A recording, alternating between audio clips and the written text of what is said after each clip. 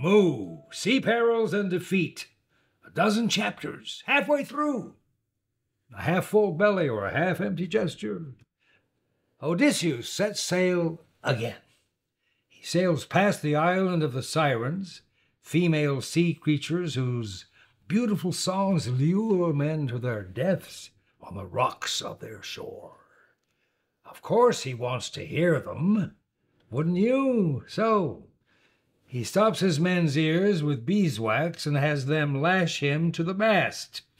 And while they can't hear anything, he begs them to cut him loose and let him swim to the Sirens, but being loyal, his crew tie him tighter until they are out of earshot and peril.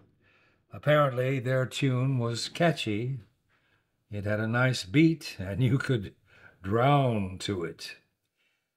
Next up, the crashing rocks, those which no ships can survive, so Odysseus avoids them altogether. Instead, he heads for the Scylla and the Charybdis, a monster with 6 heads who will kill half a dozen of his crew as they pass, or a giant swirling maw of a maelstrom on the other side. Damned if you do, dead if you don't. Captain Utilitarian steers towards the monster, but he doesn't tell his men, that 6 of them won't need their hats anymore. And just as Circe predicted, 6 men were grabbed and eaten by the monster. But the rest of the crew sail through. The anonymous historical general who first said that there will always be casualties in war was himself a casualty before he had time to publish his memoirs. Odysseus and his surviving crew of Grecian red shirts land on the island of the sun god, Helios. Finally, a paradise. Odysseus says, don't eat any cows. No enemy in sight, but of course they were their own worst enemy. Then he goes to sleep again. You can't blame him. But he really should have known better. Of course, then his men have a barbecue with Helios's herd of cattle, who then complains to the management on Olympus.